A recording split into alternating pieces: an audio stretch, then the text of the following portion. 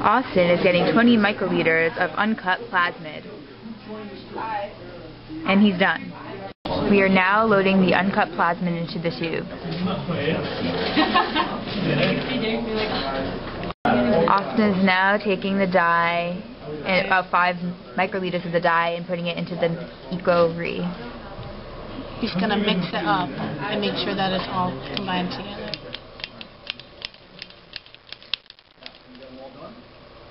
Is it all out? It's good.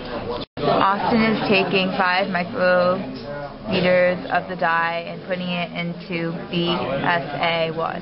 By the way, we're all out of dye. I don't think that's 5 milliliters. Just put it in. Just put it in. It's going to be on the video.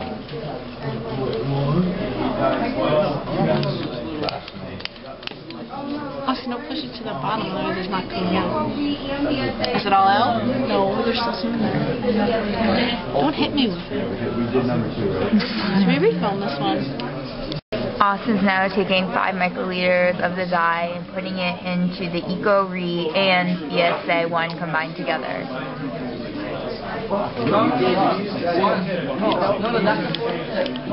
You keep taking it back up here.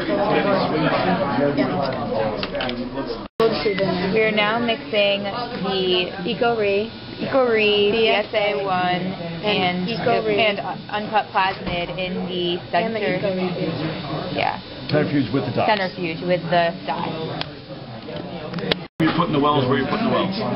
We are now loading the gel tray into the electrophoresis machine. We are going to place the wells near the negative charge because DNA is negatively charged, so it will repel from the negative side and move to the positive side, which will, at the end of the experiment, show us the shortest and longest lengths of the DNA. So we just put it like that. Okay. Winnie is now going to take the DNA ladder, and she's going to load 10 microliters of it into the second lane over in the gel tray. She's going to make sure that she first gets the tip all the way into the second well, and then she's going to insert the DNA ladder. Now you got your ladder and dye from you? Okay, so this is technique time, okay? This is where things screw up, so be very careful with this.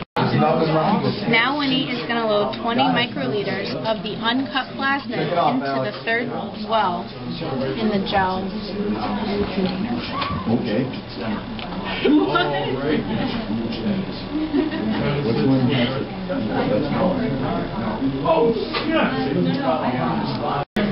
Now Winnie is going to load 20 microliters of the eco-re digest with its mix of the dye into the fourth well. That one, yeah. So go all the way in first. Isn't it nice we match the dye to a fingernail? Make sure it's all the way in first. For identification.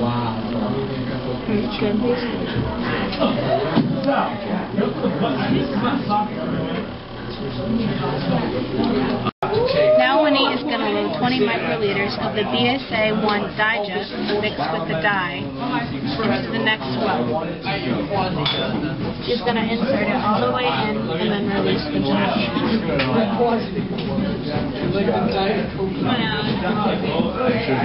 All the way. Okay, hold it down. Now Winnie is loading 20 microliters of the mixture of eco-re, BSA, and the dye into the last well of the gel.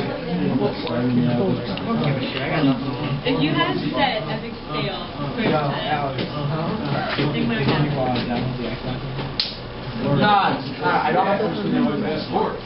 We work 2 days a week. Now Liz is going to close up the box and plug the electrodes into the control unit and plug it in. It's doing it right now? Yep.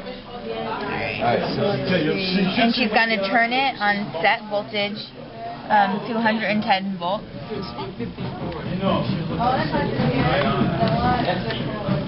Great. And So you got to plug it in. And then plug it in. And she's going to let it run for 35 minutes. We are now going to take a picture of the DNA and see, using an X-ray machine, and see the length of the DNA strands. We're just taking pictures first. This is the DNA.